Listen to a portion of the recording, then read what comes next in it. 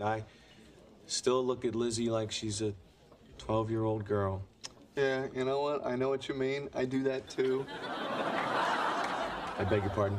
No, I'm not. I don't mean I see her as a 12-year-old girl. I mean, I have a son who's 6, and I still think of him as a baby. You have a son? Yeah, well, my ex-wife and I share custody of Ben, and just so you know, Carol and I are on excellent terms, as I'm sure you are with your wife.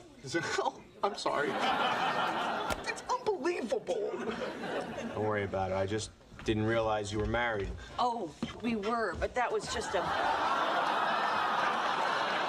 I mean, that was just a big, drunken mistake.